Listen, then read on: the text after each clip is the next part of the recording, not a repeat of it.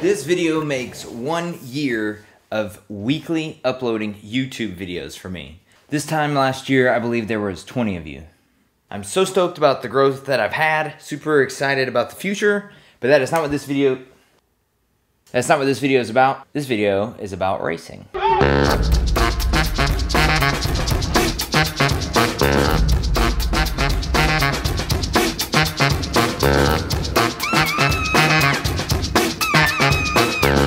The race that we did is called the 24 Hours of Lemons. And that is lemons, like really crappy cars. You take a $500 car and run it flat out on a racetrack for 24 hours. This is our $500 car. The goal is not winning. There's no winning in lemons. The goal is for your car to still be rolling when the checker flag goes down on Sunday. Driver's meeting. We're gonna go learn how to drive first. Doing a quick fluid check before we get out on the track.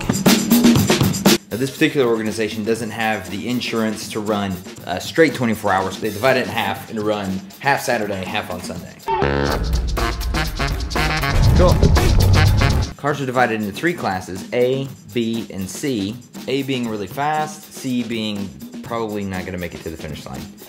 Car themes are strongly encouraged, and they range from the absurd all the way down to the uninspired. Now, lemons is different from a lot of other racing because you've got a huge gap of people with a lot of racing experience and skill and people that this is their first time on the track. And that is a lot to deal with during a race. Cars that are crazy fast and corner like they're on rails. You got cars that go through turns on 3 or 2 wheels at sometimes. It is such a brain overload, but it is the most addicting thing that I do on a regular basis. My first stint goes off pretty much without a hitch. A couple of close calls, nothing really fancy. I get out, do a driver change. Driver changes are pretty slow. It takes about 7 to 9 minutes. Not a big deal. I just did the first stint. It's for an hour and a half. My neck is so tired. So Eric goes out in the car. He's out for about 20 minutes and then radios in that there's a problem with the car. You want to grab the jacks? I'll grab them. Whoa! The lug nuts loose? They're loose. We're missing one. Wow. Yeah, somehow we forgot to tighten the lug nuts on that wheel. All right, suit up, suit up.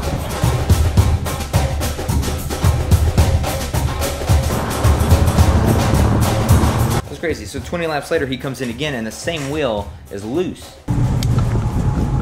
Oh, yeah, look at that. We took Gorilla Glue, covered the lug bolts, put it back on, and sent him back out, and had no more problems.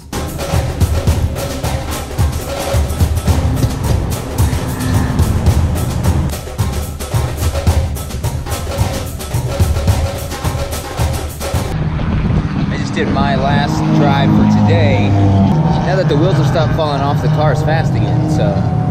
End of the day on Saturday, we were incredibly excited because the car had 0 problems. The car's still rolling, which was a big deal for us. We're in 17th place right now. Out of 90 cars, I'm pretty happy with that.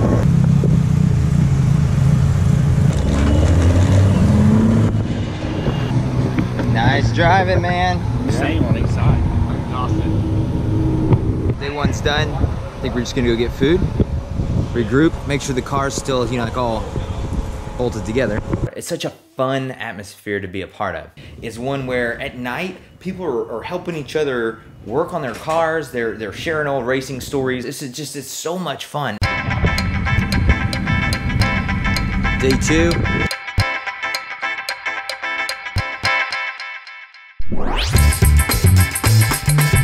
Talk us through it. Day 2. Day 2.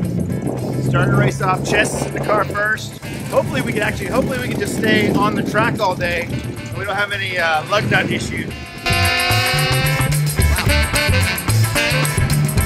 He is holding his own for about 5 laps. And then we realize he's getting slower. Not only is he getting slower, he's not answering the radio. So something is wrong with the car and the radios don't work.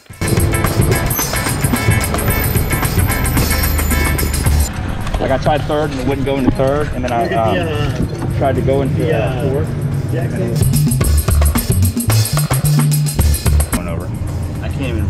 it's our clutch?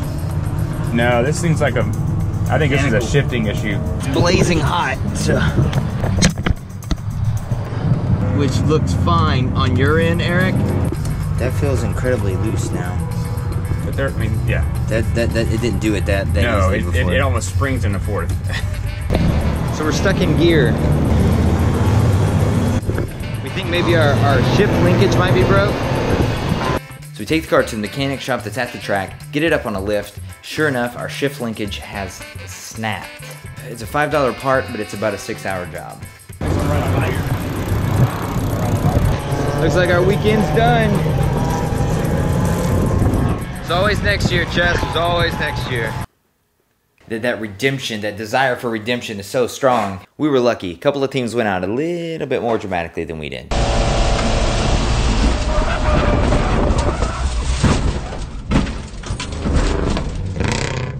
They were fine.